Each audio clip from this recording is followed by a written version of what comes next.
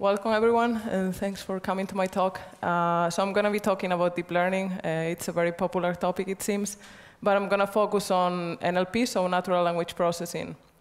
And so I'm Anna Peleitero, and I'm currently the data science director at Tendam, which is a global fashion retail. Before that, I did a PhD in artificial intelligence, and I was working in Zalando, also a fashion company, as a senior data scientist. So I'm going to talk a little bit about Tendam. So Tendam is, we recently changed the company name.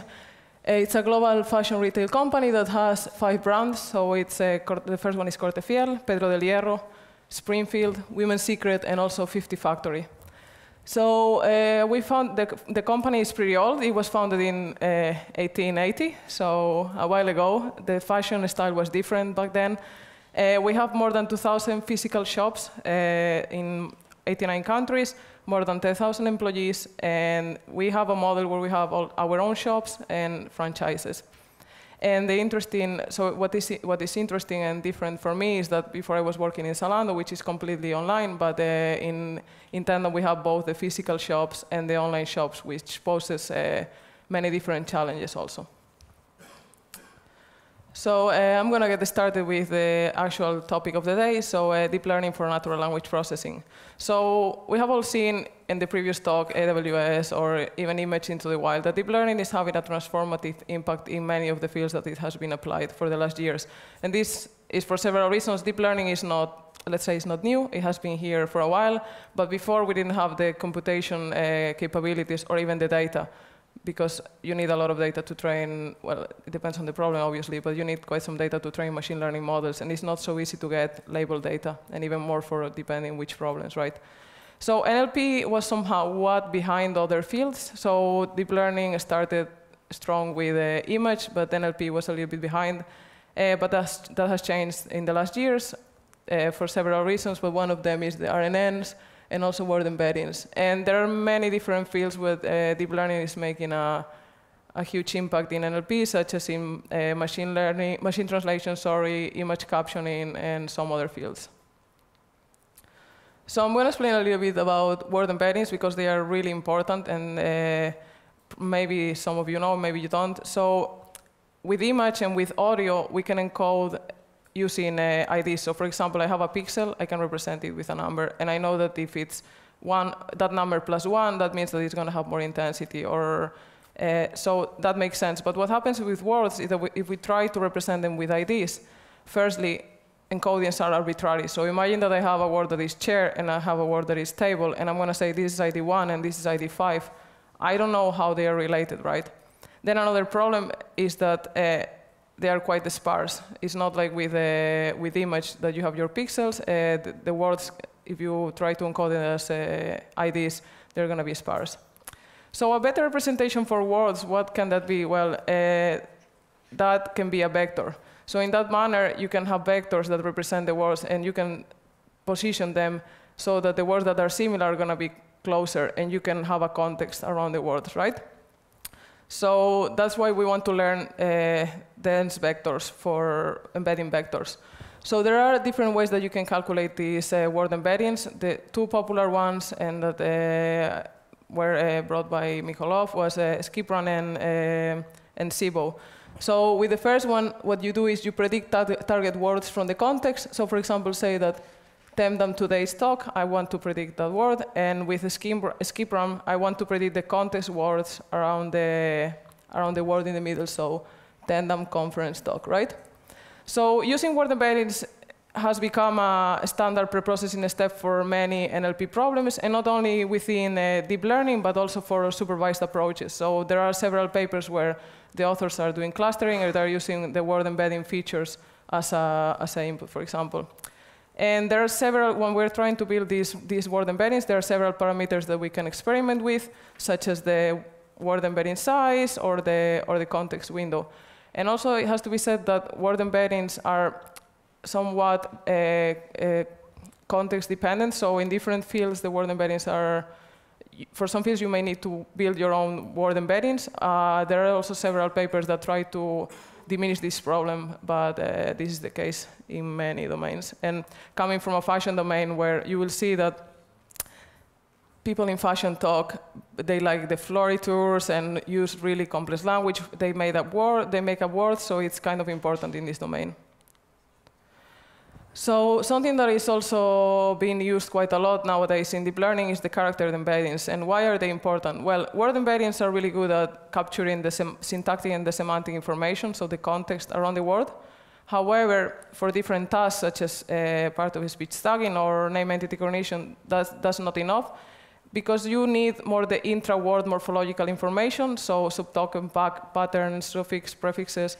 And also for other problem that is quite common in NLP is the out-of-vocabulary word. So if I see a word that I haven't seen before and there's no word embedded for that, so what do I do, right? And also this can be used in languages where there's no separated words, such as Chinese, for example. So using character embeddings, we can overcome these problems. And again, this is something that is being used together with the word embeddings in many different problems. So in the previous talk, the speaker was talking about CNNs and how they can be used for image processing. Well, they are not only used for image processing, but also for NLP. But they're really effective for computer vision text, and they have the ability to extract the most salient n-gram features, right? And for example, it could be used, CNNs could be used in NLP to represent the sentence for a downstream task, and they have been used for summarization and classification. However, I'm not going to focus, I just wanted to mention this because they can be used, but I'm going to focus on other type of networks that are more relevant for NLP, which are the recurrent neural networks. So why don't we use basic deep nets or CNNs for NLP? Well, traditional neural networks and CNNs don't use information from the past, right? So each entry is independent. And we all know that the context is really important, because if like the first slides here have been context for you. So your brain has been predisposed for what I'm going to say now with what I've said before. If all of a sudden now all what I said was erased from your brain, your interpretation may be different, and you may not understand why is this girl talking about RNNs, right? So, as I said, deep nets and CNNs are fine for some applications, but for example, for video, language modeling, machine translation, we need to know the past to be able to predict the future, right? So that's why RNNs are so important, because these kind of networks are able to condition the network with the previous information for what's going to come in the future. And also they can handle different size inputs, which is also really important. So what's an RNN? Well, basically, this type of networks, as I said, make use of sequential information. So basically, the output is dependent on the previous. So they are called recurrent because basically you're applying the same operation to the next inputs. So for example, let me see if this works. Okay. So basically, you have the different units, right? So imagine that this would be a word. So you input the word. You have a hidden state. And then you create an output that, for example, I will show later, this could be a word. And basically what you do is you recurrently apply this to different words, right? And so this would be the words, this would be the hidden states, the nonlinearity, and you just keep on applying that. And the RNN, in the RNNs, you share the same W for the different steps, so that also is something that is really interesting. So for example, and this is more visual to understand. So say that I want to predict the next word in a sentence, right? So I would input what, then the first hidden state, which is normally initialized to, it can be initialized to different things depending on the problem. So for example, for image captioning, it could be the image, but this could be different things. And then, okay, so I will output, this would be the prediction. I think the next word is, and then you just keep on going through the network. With this hidden state, you will input here another hidden state, which is A2, and you will predict, okay, with is, I'm going to predict that this is the, right? And you keep on moving. So in theory, RNNs are able to handle long-term dependencies. So imagine that you have a really long sentence, right? So in theory, RNN will say, okay, I will remember about all the words that you have said, and I'm going to take them into account, and I will predict the word. However, this is a bit different in practice, right? And why is this? Well, this is because of backpropagation through time. So I said before that parameters are shared in different time steps in RNNs. So this means that when you're backpropagating through all the steps as well. So that then the gradients, there are two problems that can happen. So we can have exploding gradients. So that means that the gradient is going to go to a really high values. And this is not so bad as compared to the other problem that I'm going to mention, because they are easier to spot. So if you're training a network and all of a sudden you see that your gradient is going really, really high, then you kind of guess that there's a problem there with this. And for example, one thing that you can do to avoid this problem is to clip the gradient to a maximum, and these are being used in many different papers. The other problem that we have is the vanishing gradients, and this is a bit tricky because what happens is that the gradient goes decreasing through the different time steps, right? And this is harder to identify. The different options that we have for this is that we can initialize the matrix to identity matrix, or another thing that we can do is we can use a nonlinearity that is a ReLU instead of a sigmoid.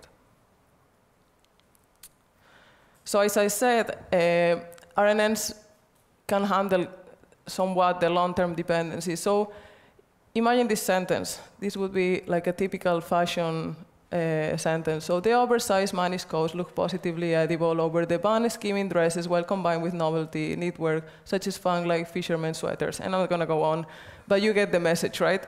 So imagine that you would have to predict that word, or even that you would have to translate it, right? So there's a lot of information there. So in order to avoid the problem that we were talking about before, there are two different, there are the LSTMs and the GRUs that avoid this long-term dependency problem. And how do they do this? Well, they remove or add information to a celled state. And in that manner, they have some gates that regulate the information that flows through. And we can decide, and they decide what's important to keep and what's not important to keep. So I'm gonna explain now a little bit about that. So the LSTMs, they have this structure. So basically, I'm not gonna go through the equations, but just so that you have them there. So basically, what happens here is, okay, so I have different gates that are gonna let some information go through or not. I have the new memory. So first thing, I'm gonna say, okay, what information is important from the new word, right? So I calculate that here, I put it through, and I generate a new memory.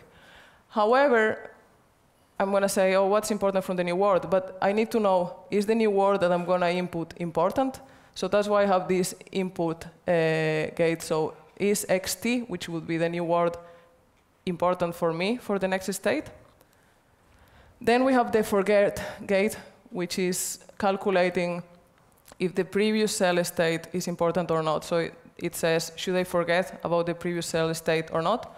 And in that matter, we calculate this new memory state. And the final thing that the LSTM has is an output exposure gate. And this is because we don't want to expose this full memory state, because there are things that we don't need for the hidden state. So this output gate is going to calculate that, right? And this is how it avoids carrying information that is not important, only carrying the one that is important for the next state. There is this other network that is called GRUs, and it's very similar to LSTMs. The only difference is that it doesn't have that memory, extra memory that we said in LSTMs, and that's why they're also becoming popular. So until now, LSTMs were the most popular for most of the problems, but now people are also starting using GRUs because they are somewhat more efficient for this lack of the memory that is needed. So the idea is very similar. Basically, you have a reset gate that says, okay, do I need to include my previous hidden state in my new memory? Then it will also compute the new memory based on your current input word, which would be xt, and your previous hidden state. And it will have an update gate that will say how much of the previous hidden state you need for the next hidden state. And that is basically how it's calculated. So there are different RNN architectures for different types of problems. I mean, and there are many more than these ones, but I'm just going to show some examples here so that you get an idea. So this would just be like a normal vanilla deep neural network, one input, one output. Then we have one-to-many. So for example, this could be used if we have image captioning. So we are going to input an image, and we're going to get a set of words that describe that image, for example. Then we have a many-to-one. So this could be, for example, we want to classify a sentence into a certain type of sentence, or we have a sentiment analysis task, and we want to classify that as well. Then we have, this is really common, so encoder, decoder, many-to-many. This could be used, for example, in machine translation. So we are inputting one sentence in English, and we output it in Spanish, for example. And then the final one is the many-to-many.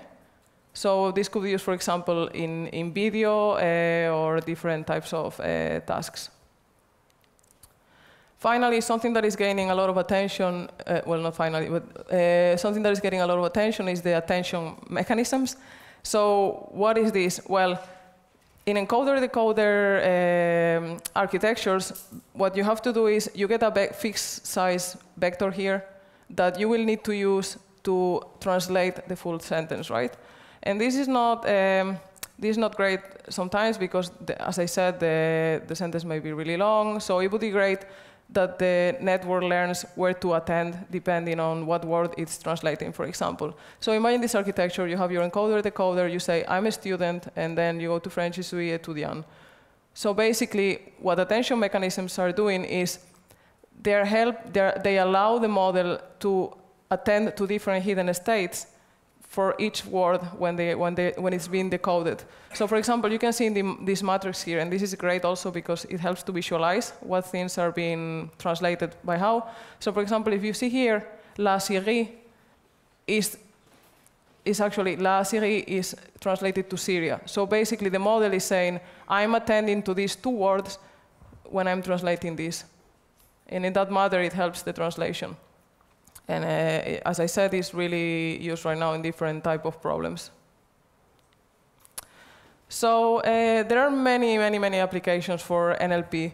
Some of them would be word-level classification, so name entity recognition, sentence classification, text classification, machine translation. So you have all seen that machine translation models have improved a lot in the past years, and it's also due to using this type of models.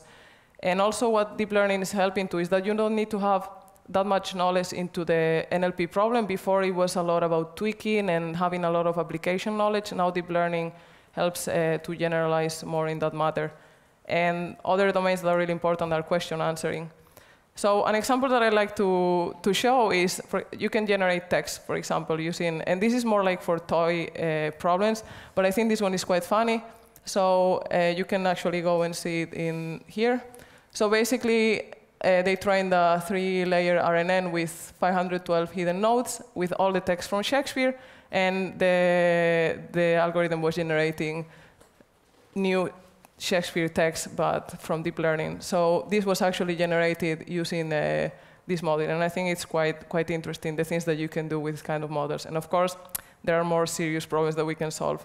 So for example, question answering is really it's a problem that is very current, for example, for chatbots as well. So imagine that you have this, you want to buy something, but you don't have anyone that you can ask. So you go to your chatbot and you say, so I was wondering what's trending this spring. And it will tell you, OK, this spring is all about new wave sleep and, for example, jumpsuits. And I have to say that all this information is true. So if you want to take the tips, it's fine. So you can say, is that appropriate for a work dinner? And you will say, yeah, that totally works. So you can use a chili oil jumpsuit, dark brown belt, and cherry tomato heels. Oh, thank you. That sounds great. So as I said, there are many different problems that we can solve using deep learning for NLP. And what really great thing is that there are really a lot of resources out there to learn. So if you want to upskill in this topic, these are just some of them. I would really recommend this paper because it has a really good summary about the recent trends. But as I said, once you start clicking in one, you get many, many more resources. And there's a lot of open source code as well, which is great if you want to get started in different languages such as TensorFlow, Keras, etc. So thanks, and I hope that you have enjoyed the talk.